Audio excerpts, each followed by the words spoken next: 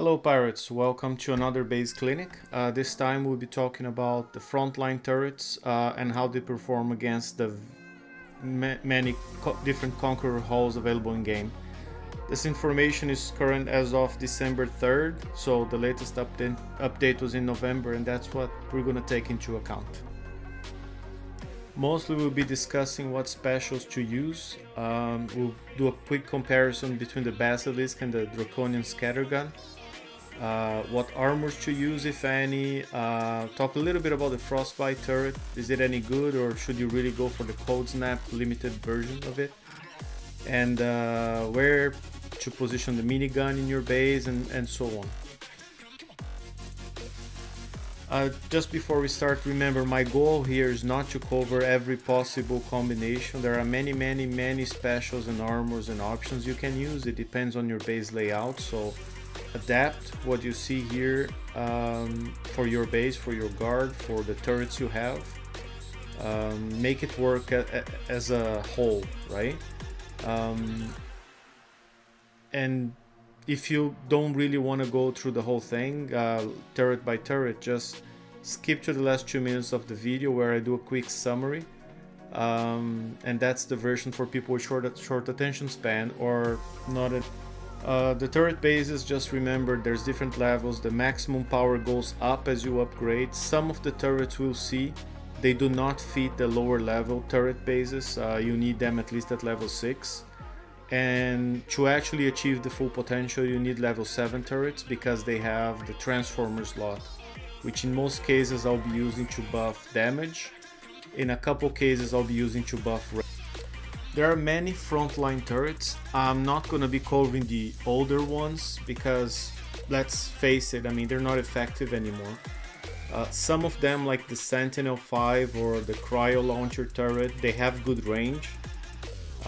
And they will outrange pretty much every attacker or most of them, but they don't do decent damage. In other cases, like the Disruptor Cannon or the Gargoyle 2, they actually do good damage. They do comparable damage to modern turrets, but they are very short range, like under 80, so which means pretty much every single weapon we have in modern game for Conquerors will outrange them.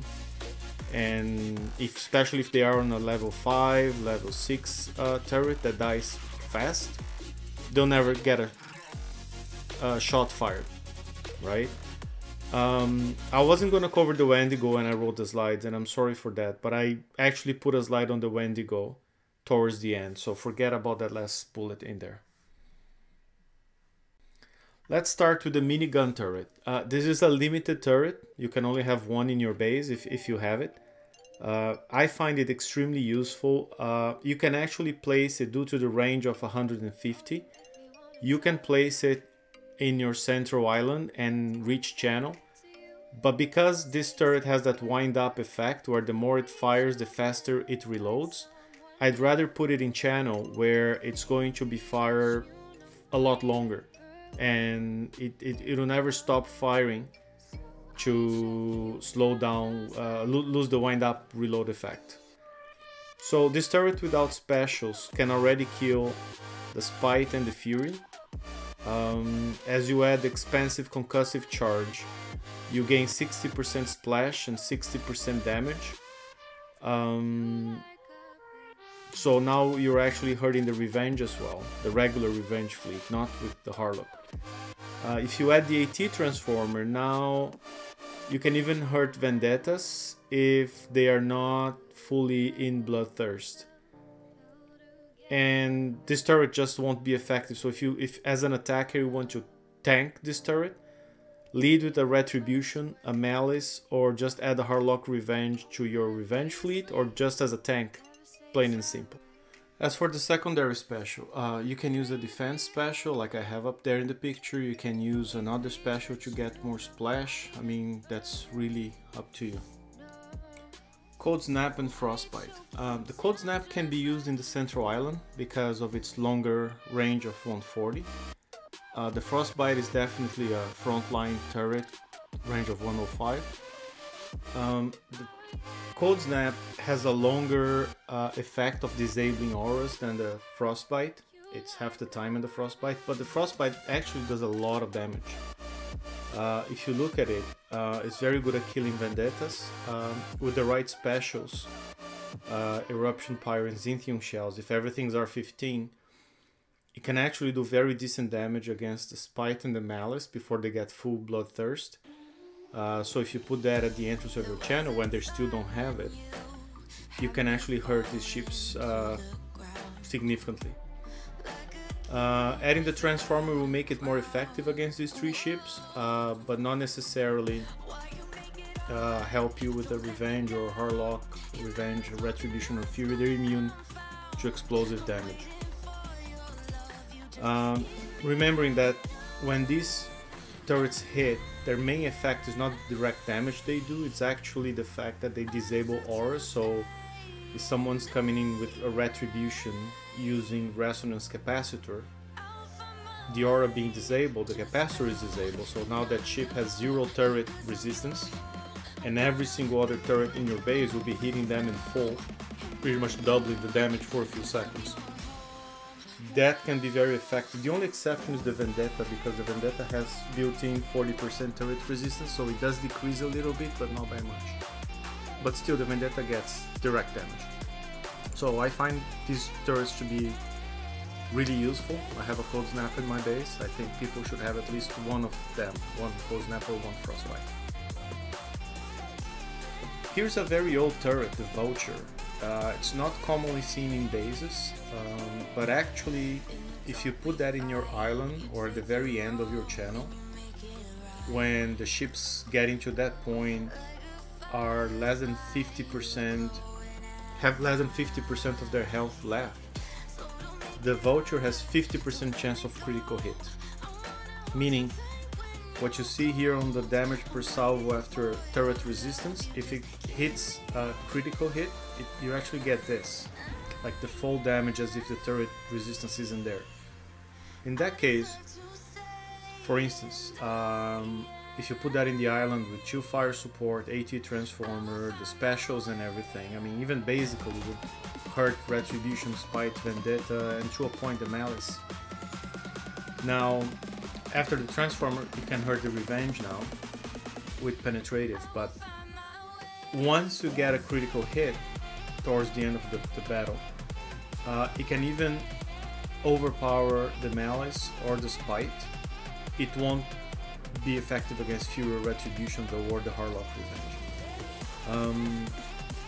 The other interesting thing is, despite this being a missile turret, it does equal amounts of penetrative and explosive damage. That's why I've separated the damage, what it does on each type and how each type gets buffed. So, and you can see it affects different ships. The only downside of this turret is the range. So you see down here, 93.75 is the maximum range you can get, unless you sacrifice damage and instead of using smart warheads, you use one of those old researchable specials that gives you 5% more range. Still, you're going to be around 97 range, give or take. But towards the end of the battle, usually attackers, most of them will be rushing. So this on a level 7 turret with the proper specials can actually, if you get a critical hit, can actually tip the battle in your favor. Right? So I recommend heavy armor. Placing the island or at the end of the channel towards the end of the battle, so you hit enemies coming in with less than 50% health left. And most people don't use flanks on their basers anymore anyway, so the likelihood this will be shot down by a flanks is about 30%, even if they have one. The Blunderbuss, I think this is one of the newest, the second newest, I think, Frontline Turret. It's a ballistic turret, so it's a cannon, but unlike all the other cannons, this one has multi-shot.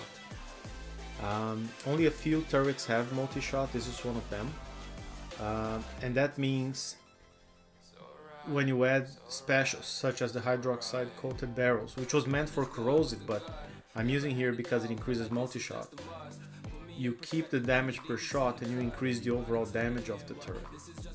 Right, and you can also use depleted uranium shell for 60% more damage, and I only have mine at R8, at R15 that's even more. It's a very good turret to fight the Retribution and the Vendetta. It also works to damage the Fury, and early in the battle, if you put that at the entrance of your channel, it can hurt the Malice. It will not be effective against the Harlock Revenge or the Revenge, and the Spite is one of the best tanks against it actually. So if you're prepping, or if you see these turrets at the entrance of the channel, the best way is to lead with a Spite. Have Vendettas coming behind or something like that. But it's a very good turret. So the other option, instead of using hydroxide coated barrels, because you only get 2 multi-shot, is to use the EM Rails 3 like I have over here. And this will give you a 25% chance at a critical hit that adds 300% to the basic damage. So you get the number here, let's say 1000 plus 300%, so plus 3000, so you're going to be doing a total of 4000 damage. In that case, you would get past the revenge, the basic revenge deflection, but still the resistance in the revenge may be too much. So I'm going for consistently more damage with the multi-shots instead of a 25% chance of a mega hit, because these turrets actually don't get to fire 4 or 5 rounds to make sure that happens. They'll probably be dead before this 3rd round at most. Here's the Draconian Scattergun, and the Basilisk. I'm going to cover both of them here. They're the only corrosive towers in the game. One thing I wanted to highlight here before we look at the numbers, this turret is not buffed by fire support. If you look at the fire support buffs, they do not include corrosive damage. They both have the same range, 105. The Draconian reloads twice as slow as the Basilisk. Same multi-shot, both hit submerged, so they're actually good if you have a spotter to damage subs. The Draconian has a more concentrated fire area, meaning if it's likely going to do more damage, not only because it does more base damage, but because it has they're more concentrated in a smaller area. You can also put more armor on the Draconian Scattergun because it has lower power consumption when compared against the Basilisk. So with the Basilisk, for instance, I cannot do this setup because it goes overpower, right? Base turret can already do damage to Revenges, Furies before full BT, and Submarines. You add hydroxide coated, you get 2 multi-shot and 30% extra corrosive damage. Now the Draconian Scattergun can actually overpower the Fury even at full Bloodthirst. You can add the Transformer for more damage, but this turret's actually ineffective against most Conquerors. Most of them have more corrosive deflection than this turret can deal damage, any of them. So it's very niche, it's pretty much against Furies, old Revenges, and Submarines. And my last minute inclusion, the Wendigo. Just take a look. I mean, the base damage it does is not that great. It's 504, but you know, it's enough to hurt a Malice or a Revenge before full Bloodthirst, or a Retribution. Now the good thing is this turret actually deals, if you look at the bottom here, over 4000 damage through shockwaves, and they shockwave really very often. So when you look at the shockwave damage, now you can actually beat a Retribution, beat a Revenge even if they're full BT. But the main benefit of the Wendigo is not the damage directly, and that's why I use the ATR transformer for more range, even though there's a damage penalty. It's because this one will slow down attackers, will slow down their reload, will slow down their resistances if they have any. So it's more of like a turret that should be there for assistance, and because of its range of 131, it's hard to place it in the island and have it effectively firing, so most people use it as a frontline turret. There's really no good specials for this one other than defensive specials, because it doesn't have a splash damage. There's nothing to buff damage or reload for radioactive turrets. So, you know, anti-pinch or different types of resistances, that's all you could have. I mean, eventually if you want, you could do something to speed up projectile speed like Zinithium shells. Or there's one special that gives plus 10% reload. You could use that one too. In summary, here we go. Minigun is good at killing Spite, Fury, Revenge, Coldsnap and Frostbite, the Vendetta. The Vulture, it's pretty decent at Retribution, Spite and Vendetta. The Blunderbuss will take care of Retribution, Vendetta and Fury. And you see the Malice, none of them other than the Wendigo can actually hurt the Malice directly. But the Coldsnap, Frostbite and Blunderbuss and the Vulture, all of them hurt the Malice. So if you mix Scattergun with Blunderbuss, with Coldsnap or Frostbite and the Minigun, pretty much you cover all types of ships and you can hurt them all. So the ideal base here, you're going to have a mix of these turrets and more of whatever damage your ships aren't doing. So if you have a good radioactive guard, probably you don't want the Wendigo, but if you have a good corrosive Valiant built in, you may not want the Scattergun at all. Then you put more of Blunderbusses and Coldsnaps and Frostbites and so on. So again, adapt that to your needs, but keep this chart handy so you know if you're covering all your bases. I hope that was informative for you guys, and see you next time.